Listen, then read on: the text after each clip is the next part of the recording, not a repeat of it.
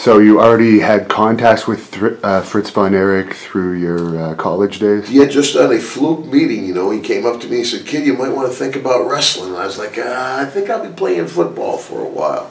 But yeah, I called Fritz back up when I realized there was no future in football for me, and he brought me down to the Sportatorium. Gary Hart gave me my first pair of trunks, and I worked with Gino Hernandez quite a bit, and that's where I broke in the business. And you mentioned Gino Hernandez.